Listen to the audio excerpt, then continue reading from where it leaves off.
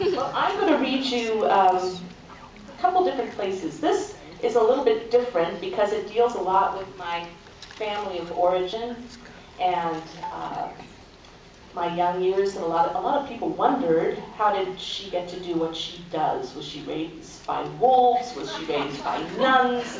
By hedonists? And it's sort of all three,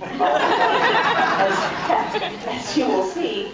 And I'm going to take a page here. At one point, I've been in Detroit, and there's been kind of a brutal scene has gone down, and I moved to Louisville, Kentucky, which at that time in the 70s, in 76, was the site of a great deal of political tension because of they were trying to integrate the schools. And it wasn't, yes, it was a difficult place to be, as you'll hear. Then I'll read a little something as I approach the On Our Backs era. And then I'll talk with you guys. We'll fit everything in. And excuse me for, I just learned these are called lorgnettes. Did you know that? Did Auntie Mame wear lorgnettes? Or just a cigarette holder? I'm not sure. I guess I have to go back to this.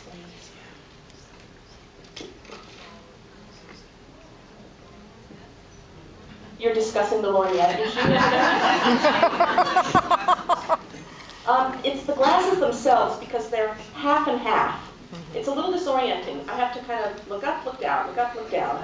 It's part of the shittiness of old age that I'm getting accustomed to. This is called the perfume counter.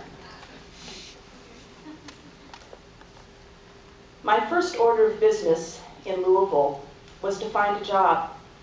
I rented a cheap carriage house apartment in St. James Court where I subsisted on 1 can of tuna per day. As before in Detroit, no local comrade could help me find a job because they were already known to their employers as communists and nigger lovers. I turned in my applications as a complete stranger. My references were 2,000 miles away. Would you like to call them? No one did. My appearance was deceiving. The first position I found, I discovered in the Courier-Journal Classifieds. It was for a stock clerk at the largest department store in town, Bix, which reminded me of the old I Magnum in San Francisco. Do any of you have, was there ever a fancy ladies department store here? That was just, you're laughing. Fancy ladies in Tucson? No.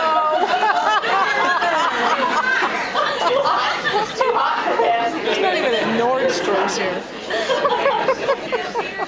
Thank you. Well, the Bix department, to give you an idea of what it was like, it featured a glove counter. Perfume tables filled the foyer with aroma.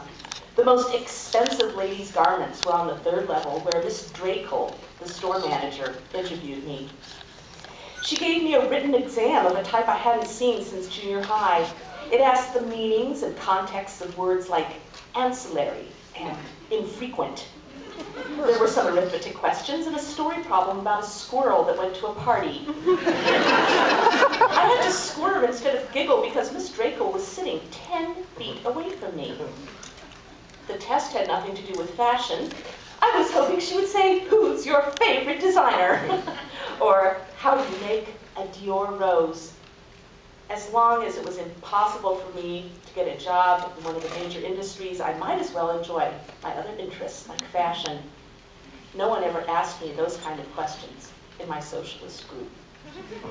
Or maybe no one asked because of the way I looked those days. Certainly not a Dior rose. I was white, but no debutante. I appeared before Miss Drakel in an acrylic striped sweater and denim skirt, ribbed pill tights, and scuffed Mary Jane. I was 19. Miss Drakel had me sit in front of her at a tiny desk with a built-in chair like a Catholic schoolgirl while she graded my paper. "You seem to be quite intelligent," she said, peering over her glasses. She probably was peering over her lorgnettes. I'm going to change that in the next edition. "Are you planning to attend college in the future?" That's sounded like a trick question. Yes, ma'am, but I need to work right now. You will be assisting Miss Love, our couture buyer.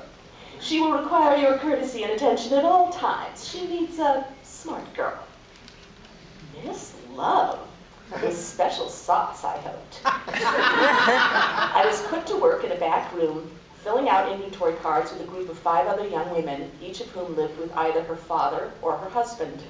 You didn't need to know a thing to do this job except how to count to 20. All the girls who lived with their parents were engaged, except Shelley, who was almost engaged and in a panic about her ring. Shannon, the youngest, had been engaged at 16 and had been pulled from high school when busing started. Well, my father put his foot down, she explained, as everyone else nodded. Of course. I don't know any girls who haven't left, she added, more vigorous agreement. I went to the socialist meeting that night and asked Katrina, a local girl, to spell it out for me. Did they mean that their fathers are afraid they'll have a black boyfriend or something? That's not the way they put it, she said. They'd say, no nigger's gonna rape my little girl. Oh, come on. I'm serious. So if someone's dad doesn't pull his daughter out, that means he wants her to get raped? Yeah, well, it's the end of public schools as far as they're concerned. But this girl I work with didn't even get through 10th grade. Neither did you, Katrina said, and poked me in the side. She had graduated with honors from Oberlin. That's different. I went to Pinko U instead. It was hard to be ringless at Bix. I've never had so much attention paid to my bare hands. I got asked if I had a boyfriend, and I stuttered. They must have thought I was either frigid or a prostitute. Well, of course I was a Yankee, and Yankee girls don't have anyone looking after them, which is why they are frigid whores. I could not say to them, well, I'm having sex with the girl branch organizer and the head of the Teamster Caucus after our meeting, sometimes the two of them together, but it's not serious.